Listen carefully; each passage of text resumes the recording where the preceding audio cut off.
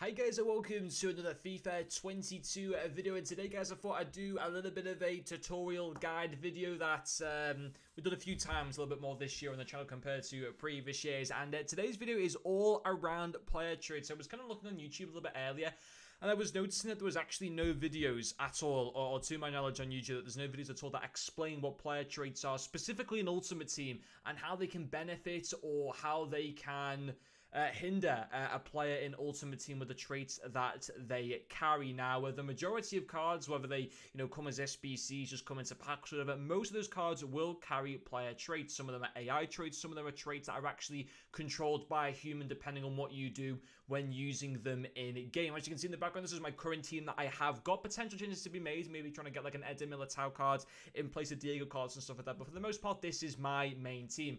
And a lot of the players that you see on the screen here are going to have various player traits. I'm going to talk about how these traits will impact certain players, what traits are going to be good to have on certain cards, and what traits you might kind of want to avoid on certain cards. But first of all, before we go any further, there are 4 different categories for traits in Ultimate Team. One of them is in Volta game modes, which we won't really go into too much because I don't think anyone plays that game mode. That basically impacts a player in Volta game mode if they carry a certain trait that impacts them when being used by a player or by the AI in game.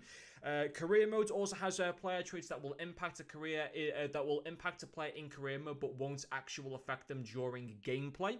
And then there are the 2 interesting ones that concern us during Ultimate Team: the AI traits and then the standard traits. So first of all, standard traits are traits that are impacted on how a player uses them when controlled in game. So, people like me using them, people like yourselves watching them, and then you also have the CPU traits, which impact a player only when being controlled by the AI. So a lot of the time that you're ever going to, and the only time that you're ever going to really see that when playing Ultimate Team is during squad battles. Apart from that, there's no other game mode in Ultimate Team where you are coming up against the AI. Maybe in friendlies is the other time where you can go and choose to play offline, but of course, the majority of you guys, when you ever go into a friendlies game, the chances are you're going to be coming up against, again, another actual human playing the game. But let's have a look through our team. Let's talk about some of the player traits and also go into detail about some of the standard player traits, some of the CPU traits as well, or mainly specifically the standard traits, because the CPU traits, we don't really need to know about too much, because you'll go into games in Division Rivals, FUT Draft, live friendlies, FUT Champs. The CPU traits just don't matter, so they don't mean anything to you. So let's go and have a look at our team. Let's choose, for example, Pierre-Emerick Aubameyang's player moments. When we go to the player traits, he has got quite a few player traits. And he's got speed, dribbler, and chip shot, which will benefit him when being controlled by the AI. It will make no difference when I'm using him in game. However, there are 3 other traits that are going to impact how I use him. So depending on how I use him, these certain player traits will impact the player. Outside foot shot, finesse shot, and solid player. So let's talk about the finesse shot trait first. This is a very good trait to have on attackers, and it should always, when you're having a look at SBCs, it is always good. It's not always a necessity. I don't feel like player traits make a player necessarily too bad. I think player traits only really ever hinder goalkeepers, and I'll explain that in a second about one of the player traits that I did find. But with finesse shots, it does improve a player, and it really helps attacking players because, first of all, they're more likely to carry out those traits. Not every striker or not every attacking player does have these traits, but if they do have them, it does make them stand out a little bit more from the crowd. Not as much as like having a 5-star weak foot. Of course, that's a fantastic thing to have to a card. Aubameyang has got 4-star weak foot, which still isn't too bad. But by having this finesse shot trait, this basically means that when using the finesse shot traits, they will get the full amount of curl when taking a finesse shot. This can change how the ball will get to the target, but it won't affect hitting the target itself. Basically, what it means is by being able to, increase the amount of kill on a finesse shot that you take, there's more of a chance that when you take finesse shots with these players that the ball is likely to go into the back of the net and be harder for goalkeepers to save, rather than using players that don't have the finesse shot trait. Now, I don't know what the percentages are of players, attacking players that do have the finesse shot trait compared to ones that don't. Of course, the better players that we see in this game, for example, let's have a look at our attack right now, Mohamed Salah and also Vinicius Jr. I have a feeling that all 3 of these cards will have the finesse shot trait. I will be shocked if Salah doesn't. He does have that one, and then Vinicius Jr. doesn't have that one. So this basically means here, taking finesse shots could still be very, very good with Vinicius Jr. because he's still one of the best players in the game, but it's more likely to be better taking them with Mohamed Salah and Pierre-Emerick Aubameyang because they've got that trait that makes them a little bit more effective because they're allowed to put more curl onto the ball, making it hard for goalkeepers to be able to react to them, and how that how the way that they will hit their finesse shots will be different to players like Vinicius Jr., to Emmanuel Petit, to Kevin De Bruyne. They will essentially just perform off it, but they're going to be more what's the word that I'm looking for? They're going to be more accurate, and they're going to be more kind of lethal with their finesse shot traits on a more consistent basis compared to other players that don't carry the player trait. Now, another player trait that Aubameyang carried was the outside foot shot trait. So basically, these players can perform outside foot shots. It's as simple as that. Again, it's a nice little additional player trait to have. And obviously, you know, players that have got, in particular with Pierre-Emerick Aubameyang here, he's got the force or weak foot, and having those two player traits is fantastic. It allows him to score different type of goals that, you know, if you have a striker that doesn't have the finesse shot trait or the outside foot shot trait,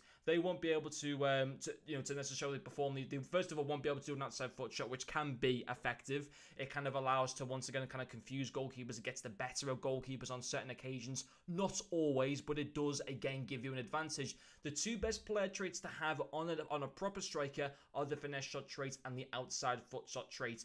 Now, if a player doesn't carry those two traits, it shouldn't mean that it should put you off the card completely, but of course, if they do have them, it does make them a little bit better. Of course, things like, you know, skill moves and weak foots make more of an impact than what player traits do, but player traits, when being controlled by humans, like you know, myself and you guys watching, it still does make a little bit of a difference. And obviously, this Aubameyang card is fantastic in having those two traits. Now, another trait that he does have is solid player, and I had to make notes on these cards because I couldn't necessarily remember all of them off the top of my head, but basically, solid player reduces the chances of players getting injured during a collision. Now, one thing that we do know, again, in Ultimate Team, is that during any live match against the opposition, players can kind of get injured and have the little injury bar come above them, where basically some of their stamina will go down a lot more quicker than for the rest of the game. They'll take a massive hit on stamina. From my memory, that's what happens. But if I was to go and use this Aubameyang in squad battles and he was to get injured, you would then have to sub him off. That's how it works in squad battles. If you get a player that's injured, you're forced to make a change. If Aubameyang got that same type of injury in a live online match in Division Rivals for Champions or whatever, they wouldn't have to come off. They wouldn't be forced to come off. The game wouldn't pause itself and force you to make a substitution, but it would take a hit on their stamina. Having that player trait on Aubameyang benefits him because he's not going to get injured. Or it's not guaranteed, but it certainly reduces the chances of him getting injured during collisions. Other player traits to kind of keep an eye out for, some of the more kind of beneficial ones. Power header is a very good trait to have, again, on attackers. Now, Aubameyang doesn't carry the power header trait.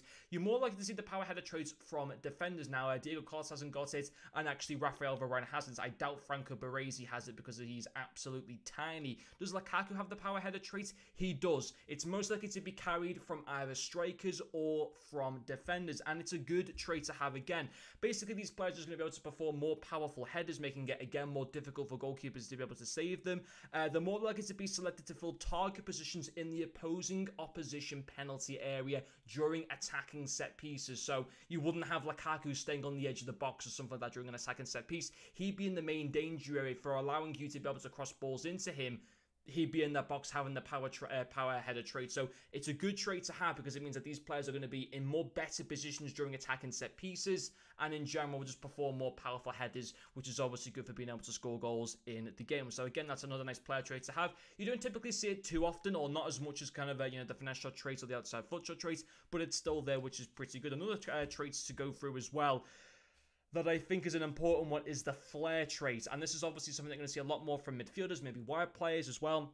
And basically, these players are less likely to make mistakes when attempting to do skill moves in game. Now, I'm pretty certain Vinicius Jr. would have the flair trait, and he does. So he's already a 5-star skill move player, which is fantastic. So obviously, sometimes when you try to make skill moves, even with 5-star skill move players, sometimes you might make little mistakes when doing them. But by having the player traits of flair, it even further reduces the chance of when you're doing skill moves, you don't have to be 100% when attempting the skill move, because it's less likely for the player to make a mistake when trying to attempt flair moves. They're also sometimes going to execute flair passes and flair shots as well. I'd say, for example, I think if you go and watch my Vinicius Jr. player review yesterday, I made a flair pass by him. All I did was tap the Y on the Xbox controller, which created a through ball through to Aubameyang. I didn't have to do anything different. The Y button is just the usual through ball button, but it created a flair pass, and you can go and have a look at that video. One of the style, it shows me providing that type of flare pass. And again, it makes it a little bit more difficult for defenders being able to kind of execute those. And it just looks better in game, doesn't it? And also flare shots as well. You don't have to do necessarily anything different. You could still hit the B button, you know, to go and make a shot with using the Xbox controller. Obviously, a different button when it's on PlayStation, but they're just more likely to execute those flare shots and flare passes. You don't necessarily have to do anything different. You're just going to be taking a normal shot or a normal pass, but they'll just execute it for you differently. It won't always happen. It only happens on some occasions, but even so, it does look a little bit more cool in game. Injury prone is also a player trait. Would Salah have that trait potentially? I think De Bruyne has got to have that trait. Salah doesn't have it. Kevin De Bruyne does have it. This only really affects you of getting an increased chance of getting injured during a collision. Early crosser, I looked on a website and early crosser actually is listed down as just being an AI only trait. It's not listed down as being a human control trait. Now EA here are listing it down as being a human control trait, but I couldn't find anything to see what that could actually do in game, so I'm not too sure what that one actually does. Now in terms of some of the traits for goalkeepers, this is very interesting and it's to do with crosses. First of all, cautious with crosses. Now I don't actually know what Dudek has got. He actually has got cautious for crosses, and this is a better trait to have. Basically, these players will only try to intercept a cross, even if they think they will. Hold on. Oh no, I was looking at the wrong player trait there. Will only try to intercept a cross when they think they can get to the ball before their opponent does. They're not going to make it a risky 50-50 where they don't know they're going to get there in time, only when they know. And this is something that you wouldn't control. This is something that the goalkeeper would just control. But again, you want to have, having a player trait like that is very, very good. A trait that you would want to avoid on a goalkeeper is comes for crosses, because they will try to intercept the ball even if they think they will barely get to the ball before the opponent does. Now, I don't know what goalkeepers carry those player traits, but if you have a goalkeeper that has comes for crosses and they're going to be getting to the ball, or they will try to intercept the ball barely before their opponent gets to it, that can lead to a lot of problems, because that leads me to think that they're not always going to actually get to the ball. They might think that they can get there barely beforehand, but that's a player trait that, at least in my personal opinion, you just do not want to have. I think having cautious for crosses is a very good player trait to have on a goalkeeper. And this has been quite a long video, coming up to 12 minutes now on it. But another player trait to mention is the leadership player trait. And basically this just means these players are more likely to be selected as captains, the positions of authority, taking penalties and stuff like that as well, because they've got the leadership traits. Typically, a leader in most teams will tend to take penalties as well in real football and stuff like that. Most leaders in typical football teams as well will then obviously go and be the captain. It works similar again in Ultimate Team. Those players are more likely just to be the captains. I think, I don't know if anyone on my team has actually got leadership. I don't think they have. I would think that one of my midfielders would have it. De Bruyne has got it there, so he's more likely to be captain. Varane, weirdly, doesn't have it. I thought he would do, but there we go, guys. That is how player traits work in FIFA 22. I know it's been a bit of a long video. I couldn't have really made it too shorter, because you have to I needed to fully explain how these traits worked. Hopefully you guys have enjoyed this video. It obviously makes it a bit interesting. Certainly for attacking players, I feel like traits kind of benefit the attacking players and goalkeepers the most. But make sure, I think the things to look out for, having the flair trait, the finesse shot trait, and that's a foot trait are some of the really good traits to have on attackers. Power header for defenders, maybe even leadership as well. I guess it's just like a cool little mini thing to have. And then on goalkeepers, having cautious for crosses is very, very good. Ideally, I don't think I'd want to use a goalkeeper. Now knowing this information, I don't think I'd want to use a goalkeeper now on that comes for crosses.